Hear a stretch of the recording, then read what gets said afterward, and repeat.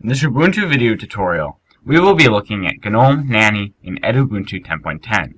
GNOME Nanny is a content filtering application designed to be used from the administrative account to adjust the privileges of internet traffic, web browsing, and feature usage of the computer.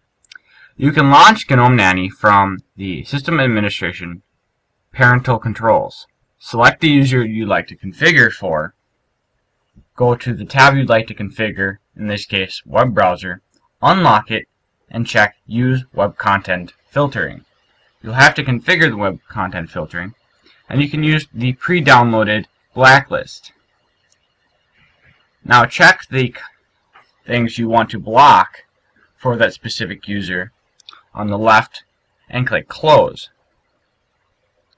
When you're ready to continue, click Apply. The changes will be saved for that user and content will be filtered.